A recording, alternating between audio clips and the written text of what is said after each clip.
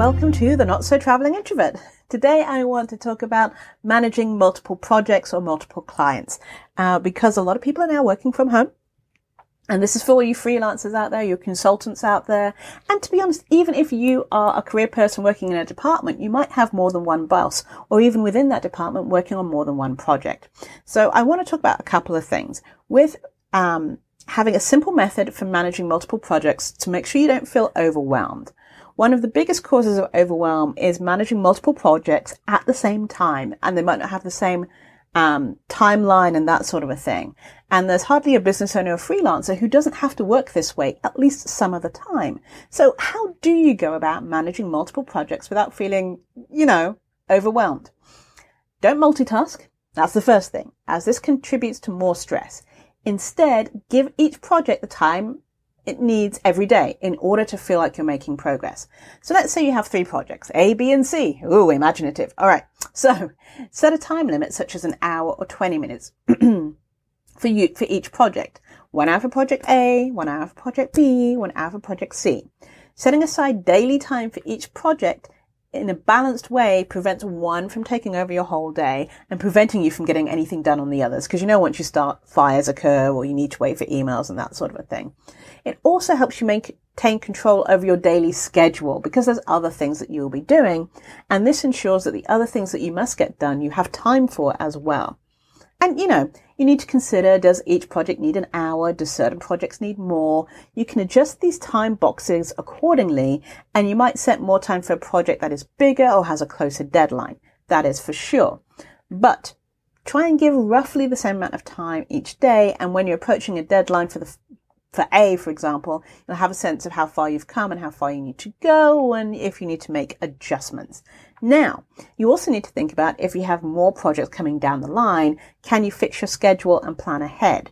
For example, if you had a project slated to start Friday, can you block out time starting Friday to give it that bit of daily time it already needs?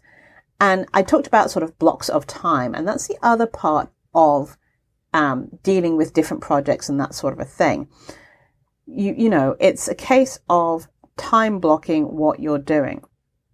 And I find this really important, and I do it myself, and sometimes I forget and I have to go back. There's only so many hours in the day and so much needs to be done. And as I said before, you might spend too much time on task A and then you get nothing done on task or project B and C. Never mind the routine daily stuff that you need to do. So time blocking involves taking each regular task and giving it its own time block in which to work on it. And this works great because it takes each task and treats them all equally. And so you get some work done on something. For example, say your daily to-do list is something along these lines. Social media, work information on a product you're creating, work for a client project, think about marketing and conduct market research, right? Each of these items are super important. However, the client project and the information product are big tasks and you should work on those each day. You might want to put the client work first because it has a deadline and it means you get paid and there's consequences if you don't finish. But what if you get engrossed in it and realize it's much bigger than it expected and it eats up into your social media and planning time? Ugh. So, time chunking or time blocking helps you balance all your to-dos by assigning each one a daily time frame. And it could look something like 30 minutes for social media, 1 hour for the information project, 90 minutes for client work, 30 minutes planning your business, and like an hour for research. With time blocking, you can make steady progress on each task, and nothing that way can kind of slip through the cracks. And the other huge benefit is you don't need to multitask because you know that you're going to spend, from 9 a.m. to 9:30 on one thing, and you will be focused on that designated activity. So these are a couple of ways that can help you focus and get more done. Try these time management strategies and see how it works for your to-do list. Give it a week or two and see what happens. All right. Thank you for listening. This is Janice from the Not So Traveling Introvert. And I am the founder of The Career Introvert, helping introverts build their brand and get hired. If you have any questions, please email me at janice@thecareerintrovert.com. Thank you for listening, and I look forward to speaking to you next week.